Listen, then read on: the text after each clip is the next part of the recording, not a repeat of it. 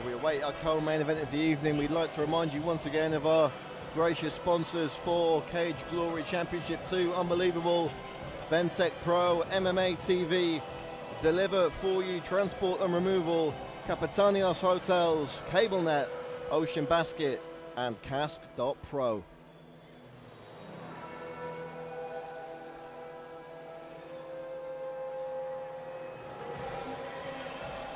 Don't forget as well to check out CGC on all our social media channels.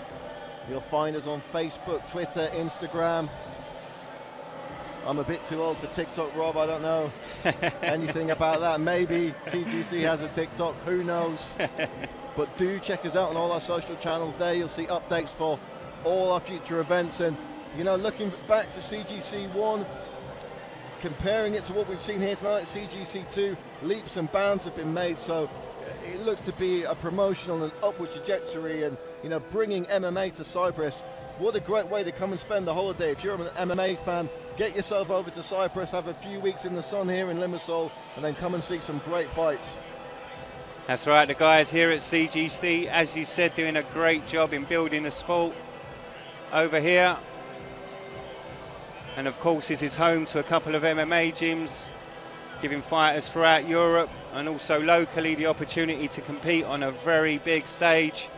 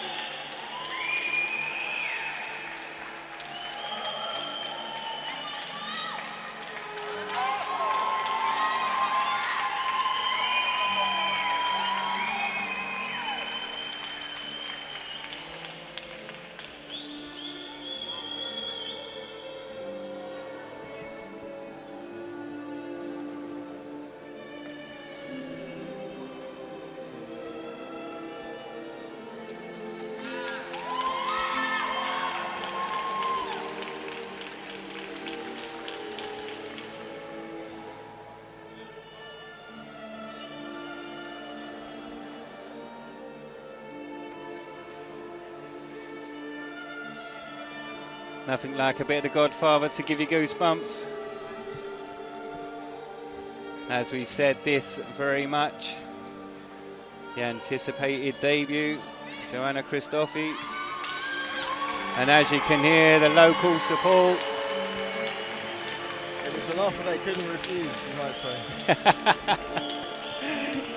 I'm here all day.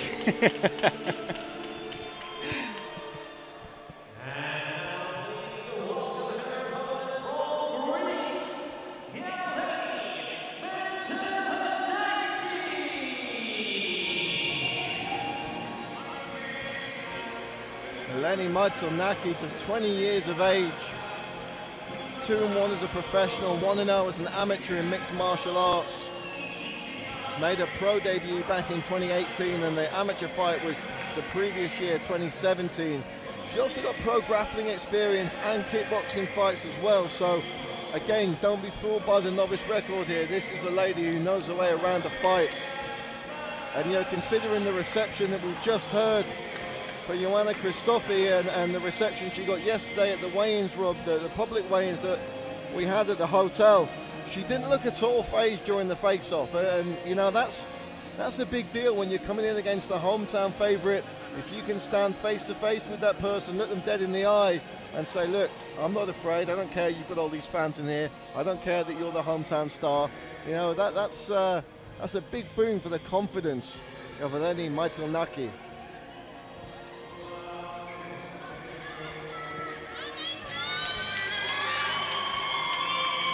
Yeah, speaking about confidence as well, Mytilinaki's last pro MMA fight was against Cindy the Battle Cat Dandois, who at the time of the fight had a 15-5 record and had competed for years all over the world at the highest level. So for her to take that fight at just a 1-1 record, You know, that shows huge cojones in my book.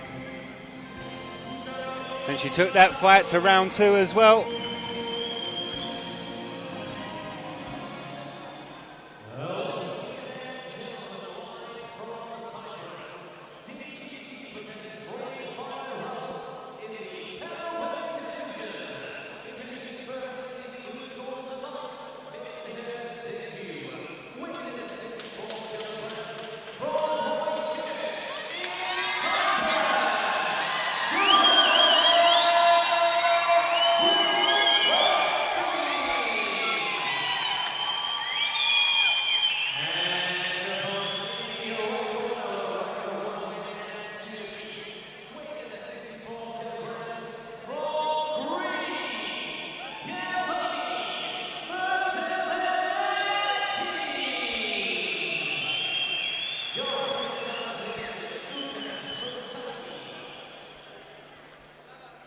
Three 5-minute rounds in the women's bantamweight division. Joanna Christofi with the blue trim on her gloves. The slightly taller fighter Eleni Mytilinaki with the red trim on her gloves. Looking for the head kick early there was Joanna Christofi. And it's Mytilinaki initiating the clinch. We thought maybe that Christofi would be looking to close the distance, but yeah, Mytilinaki just keeping it cage side, firing those knees. Joanna looking to get the standing choke, didn't quite get it, but lands in man position. Good work by Eleni to pull back the half guard, but Joanna looking to ground and pound. Yeah, Mytilinaki looking for a sacrifice throw, it didn't work. And she's taking some big shots, going for the knee bar here though. She's looking to lace that leg up. Doing a good job, she gets it. Christofi needs to be careful, she's got to clear that knee, and she has. She needs to be careful with the heel hook here. She pulled that leg through. Yeah, I think she's going to be safe here. There's not a whole lot on that unless she can get a pivot on that ankle. And it's an odd angle here. Very flexible is Mytilinaki.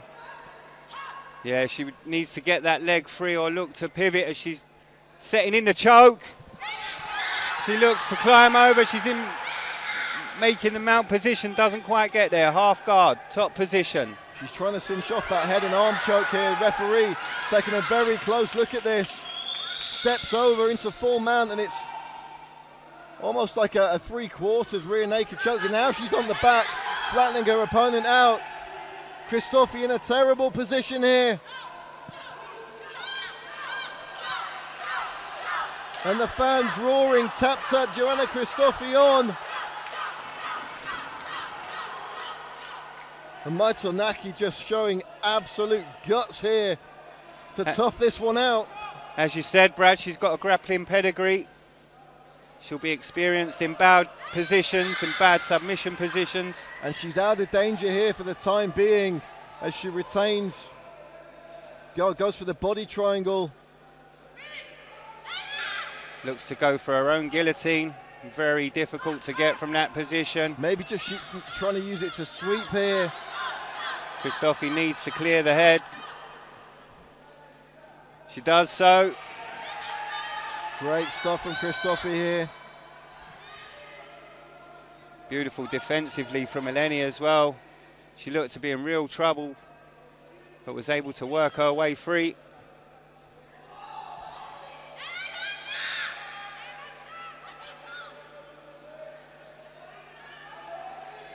And we've seen it before, Brad. You've got to wonder, will the muscular physique of Joanna play its part later in the rounds when the oxygen starts to go and she starts to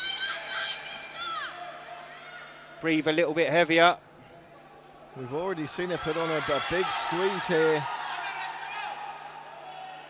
Let's see what she can do. I mean, there's over 90 seconds of the round left to play with. Header in the center of the chest. Body triangle from Eleni.